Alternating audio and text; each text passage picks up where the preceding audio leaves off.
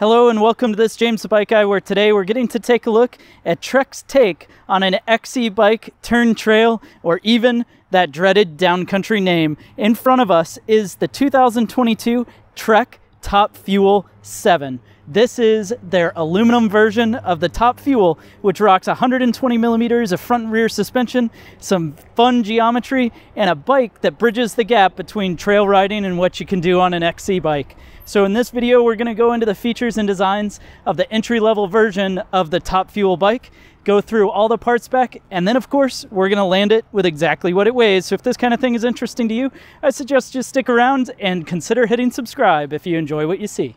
So to begin getting into this bike, let's talk about what the Top Fuel is. So Trek's Top Fuel has been in their lineup for quite some time, and it started off life as a full suspension XC race bike. A race bike that was so tuned around performance and racing that the angles and the geometry were not really conducive for it to be a solid trail bike. Now, over time, the bike has definitely evolved and gotten more trail friendly. And in fact, the variant just before this started to become a little bit more trail as well. But for 2022, this brand new frame came in. And in fact, I've done a video on the Top Fuel 8, which is the fancier spec brother of this, as well as the 9.7, which is essentially this bike, but with a carbon frame. So check those out as well. But our real trick here with this particular bike is it's getting the alloy frame, it's getting modern geometry, 120 millimeters of travel front and rear, but it all combines together with a nice XC style frame, a rear end that's going to be snappy and pedal real well, combining together to be that downcountry style bike. Now, downcountry has been a memed word because essentially it's the melding of a trail bike, which Trek makes the Fuel EX version as their trail bike. The Fuel EX has 140 mils of front travel and 140 millimeters in the rear. And the combination of that style travel definitely makes it more trail capable for jumping or going over some rougher and more intense obstacles. But then Trek also has their Supercaliber, which comes in just below this bike with 60 millimeters of travel out back and 100 up front. And so between those two bikes, that Supercaliber being XC and then that Fuel being trail, they needed a bike in the middle to bridge the gap. And that is exactly what we have here. Diving into this frame of this Trek Top Fuel, we should talk where this falls in the lineup. Now, all the Top Fuels that end in a single number like this, being the Top Fuel 7, are going to rock their Platinum Alpha aluminum. And the Platinum Alpha aluminum is shaped in butted tubing. You can see that the welds have been smoothed out in some places. Really chunky, strong frame design. And then they also make their 9-point series, which that indicates that it's a carbon frame and then whatever part spec comes on it. So this being the 7, this is the lowest end part spec of the bike, but the bike's not low end at all. It's about a $3,500 bike. And so this part spec is going to be mid-level and, in my opinion, kind of the greatest hit section of the part spec you can grab from Shimano and Bontrager parts. Now, the 8 will come with better quality parts and so on as you go up in the nomenclature. But this here bike has their knock block system, which in the front end basically allows a steering stop. It locks out the steering from going further than that, which is of course tighter than anything you would do while riding. And that keeps the fork crown from hitting the down tube and allowing them to run a chunkier and stiffer down tube to the bottom bracket area. In the bottom bracket area, we have a threaded setup here, and threaded is of course going to be a little more reliable, a little more durable. Internal cable routing, you can see that come in through the top, and then pretty neat, they tuck that just behind the seat tube into the chainstays so that the cables go through the chainstays out to the derailleur, and of course the same on the brake side. But something I really like about this bike is this is the first time that Trek is adding in frame storage to their Top Fuel series. So here underneath this cap, you lift that up, and what'll happen is out will come the water bottle, which is mounted up on this door. And then inside of here, you can see, and it's still in the packaging on this particular bike, but out will come a tool wrap. This opens up so you can put tools in. You can see inside the frame that you get storage in there. And then that's going to be the raw aluminum and then shielding for the cables to be run. Pretty neat system because it does make the internal cable routing go super smooth. And then you can carry all of your gear right into the frame. It's a little difficult to do that one-handed, but you can see that all go in. And then of course your door slides right back on the top, clicks down into place. Pretty cool integration. Also, speaking of integration in the back, this is their ABP Suspension, which basically means this is a modified single pivot with a pivot above and in front of the bottom bracket area. It then goes back to this concentric bearing that mates up your seat stay with your chain stay together. By doing that through the through axle, that means that you have the same braking path as the suspension, so it eliminates any brake jack or things like that. And then that single pivot style going to the back with that raised and forward pivot is going to help with the anti-squat characteristics.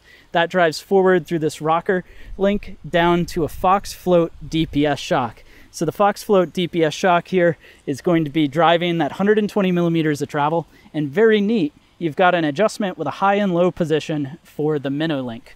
Now, what minnow link does is it adjusts the high and low, and then that's going to adjust up the angles for the geometry. And this is where the bike definitely shows progressivity for an XC or downcountry bike. Rocking in a low position, you'll have a 66-degree head tube angle or 66.4 in high. In the seat tube, you'll have 76 low or 76.4 in high, and then a chainstay of only 435 millimeters. Now that combines up with the nice big 29-inch wheels in the front and the rear, and that rear end is going to leave clearance for 2.5-inch width on those 29s. So it's a pretty cool connection with everything together. And of course, the last thing before we move on is the fork on the front end. This is one place where the rest of the part spec is a touch let down in my opinion. Here we've got the RockShox 35 fork. The RockShox 35 is a pretty good beginner fork, but this might be a place where you'll feel like in the future you might want a little more suspension performance, and or where that Top Fuel 8 comes in. But the RockShox 35 rocks 35 millimeter stanchions. It does have an adjustable compression, so you can pull it down to almost locked out or open it up. And then on the other side, it is air adjustable, so you can adjust air pressure based on your weight, as well as adjust tokens so that you can set this up to the ramping and the feel that you want out of the front suspension. The part spec on the Top Fuel 7 is kind of a greatest hits area where it's getting a standard alloy Bontrager riser handlebar. This has a small rise to it, 31.8 bar clamp, of course their rhythm stem, and then going to the handlebar is going to be some Bontrager grips. These are a lock-on style grip, which I like to see. Just bolt down there and it's going to help keep it nice and controlled. And then you do have the Shimano M4100 brake levers and MT410 calipers. Now this is a 2-piston caliper on the front and the rear, clamping down on 6-bolt rotors. This particular brake system is a place where I think you could get a little extra performance in the future by upgrading, but it does work out of the box. And then the drivetrain is all Shimano components. It's a mixture of SLX shifters, which are quite nice, and then in back you've got an SLX 1x crankset going back to a 12-speed rear derailleur and cassette system. So this is the XT rear derailleur, which is sort of the top end or one down from the very top rear derailleur. And then the cassette is SLX, going from a 10 to 51 tooth range. So that range, of course, driven forward with that 30 tooth narrow wide chainring on the Shimano SLX crankset, makes for a super wide range of gearing and a pretty good connection for this type of bike, and on the terrain you'd take it. Now, of course, speaking of terrain, you're seated upon a Bontrager Arvada saddle, which is then mounted on top of this Trans-X dropper seat post. So the dropper seat post, of course, comes up all with the push of this button over on the non-drive side. So here, just like as if you were riding a bike or using a shifter, I should say, you can press that and that'll raise the saddle up, press it again with your body weight on, and drop right back down. Well, the last part of the component spec is going to come into the wheels and tires, and I really love this on this particular bike. So here we've got Bontrager's XR4 team issue tire in a 29 by 2.4. The XR4 team issue tire is a super versatile tire setup. It's got ramped lead ends to the knobs, but nice chunky knobs across. And this is going to work in both hard pack surfaces where it's going to be reasonably fast rolling for an aggressive tire, but also going to bite in super well to softer stuff too. The bike is set up tubeless out of the box, so no tubes in here, TLR sealant, and the tires are mounted up on the Line Comp 30 wheels. These are one of my favorite, more affordable alloy wheel sets because it's of course boost front and rear, but in the back is the Bontrager Rapid Drive 108 hub. That Rapid Drive 108 hub has 108 teeth of engagement, which is a super fast engaging hub set. And it's a place where a lot of people would upgrade wheels on a brand new bike, and these should last you quite a long time. Well, anyways, I think with all that being said, it's time to find out what this bike weighs. The actual weight of the Trek Top Fuel 7 comes in and weighs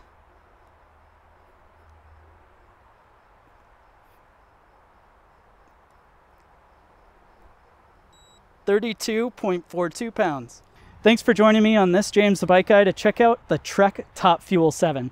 Go ahead and let me know your thoughts down in the comment section below. While you're at it, be sure to hit the like button as well as consider subscribing so that way you can see more videos like this in the future.